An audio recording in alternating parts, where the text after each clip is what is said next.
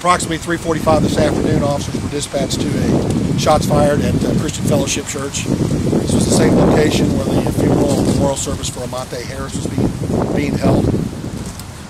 We had numerous 911 calls coming in. We did have an officer in the area. The officer responded, was given several different directions that the suspect had ran, and he attempted to locate the suspect.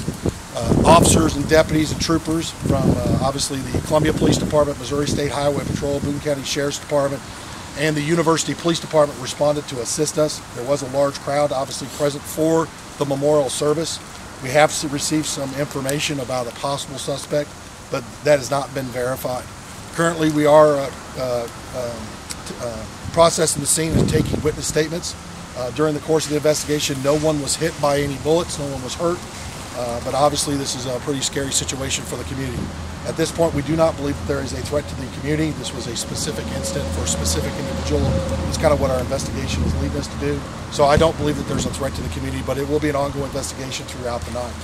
Later on this evening, PIO Pitts will have a further follow-up to it to provide you, but it's very much an active scene for us to be investigating, and slowly we're starting to release officers back to service to handle the calls for service that are waiting for our officers not related to this.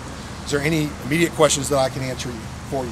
Do you believe this was a targeted event? Well, it's hard to say right now because we're getting some suspect information, but a person has not been identified, so it's hard to sit there and say. But it's not that they're running through a neighborhood randomly shooting at people. They came to this location for some specific thing, so we're working on that right now. Did you have officers in the area because you knew the funeral was going to be here? And well, we had officers in the area because we knew this would also be a large gathering. Okay. So this is also going to be a traffic issue for this small neighborhood because it is kind of one way in. So yes, we had a member of the community outreach unit that was here. But the family didn't receive any threats or anything ahead of time that you know of? They didn't report to us. No. Okay. Any other questions I can answer for you? So you mentioned it was targeted. So were the shots actually fired inside the no, the incident happened outside the church. Parking lot? Kind of in the parking lot in front sidewalk area.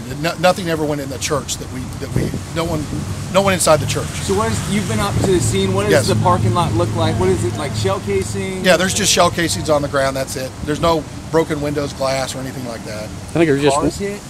Not that we know of. It hasn't been reported to us yet because it's up in the front where there was, parking area. Are you just finding shell casings from one weapon, or? That's too early to tell on that. Okay. Any other questions for right now? I know he's answered already some of your questions for you.